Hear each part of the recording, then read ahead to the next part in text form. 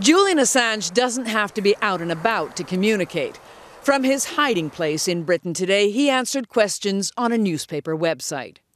"Threats against us are a matter of public record," replied Assange, and implied the US government was behind this. The dead end people found last night when they tried to log on to WikiLeaks. US-based Dynamic Network Services, which provided WikiLeaks' internet address, had cancelled its service.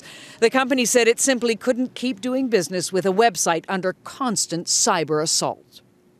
For the past few days, WikiLeaks has come under what's called a distributed denial of service attack. And it works like this. The attacker searches out computers that are online and unsecured, and undetected takes them over. Then each one recruits hundreds or even thousands of others. In hacker speak, it's called a zombie army. And together, all these hijacked computers bombard the targeted website, in this case WikiLeaks, with data until, overwhelmed, it collapses. And because the attack comes from so many different addresses, it can't be blocked. But WikiLeaks rebounded fast. Hours after the site disappeared, it popped back up again with new addresses in Europe. Staff are working hard to maintain it now on servers kept safe in this underground bunker in Sweden.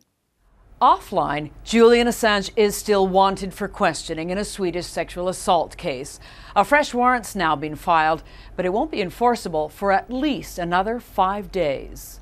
If the police think it's valid, they'll send it over to me. I'll have a look at it, and if I think it's valid, then we'll operate on it. If I think it's not, we'll go to court and we'll challenge it. Julian Assange will no doubt use every minute in the meantime to keep secret documents flowing to the WikiLeaks website. Elizabeth Palmer, CBS News, London.